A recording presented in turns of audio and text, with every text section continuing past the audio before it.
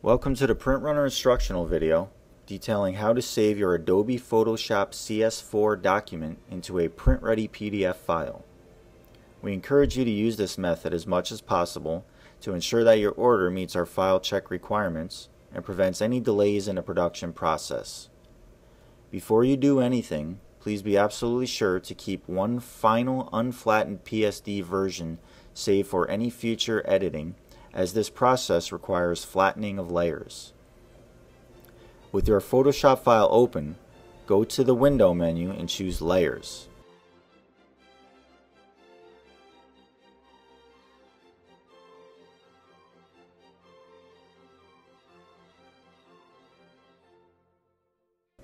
If you have multiple layers in the file, go to the Layer Options drop-down and choose Flatten Image.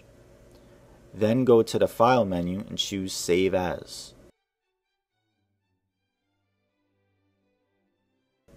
In the Save As window, give your file a proper new name and choose a location that you remember.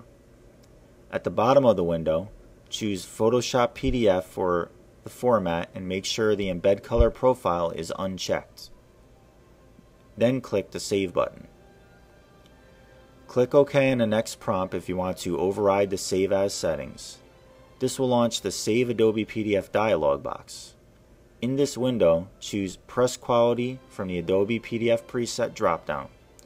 This presets many of the options and fields the closest to our Print Runner settings. For compatibility, choose the highest Acrobat version you have.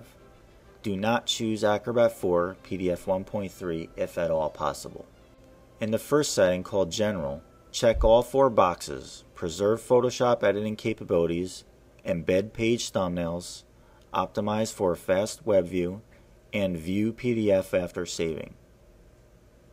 The Compression tab allows you to downsample any excessively large images down to a specific resolution. It is only necessary for you to give us images at 300 dpi. Any more than this is excessive and will create an unnecessarily large PDF file. Choose bicubic downsampling at 300 dpi or PPI with zip compression at 8-bit image quality.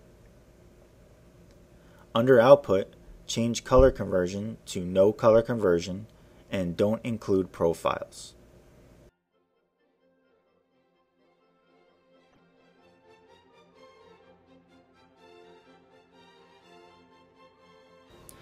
After this, it is not necessary to go to any of the other tabs. Click the Save Preset button. In the dialog box, enter a name such as Print Runner or My Printer Settings and click OK.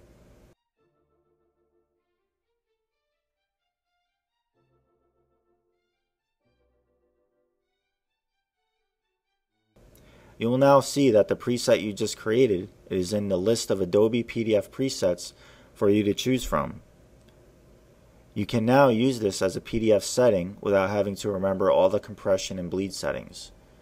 You are now ready to finish. Click the Save button and choose Yes if you get the prompt for the Preserve Photoshop editing capabilities.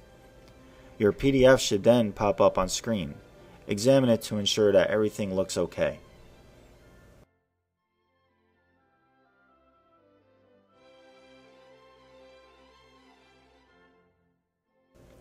Thanks for watching this clip. I hope it was very informative. If you have any other questions or issues, you can visit the Print Runner website to view more of our help topics. Thank you.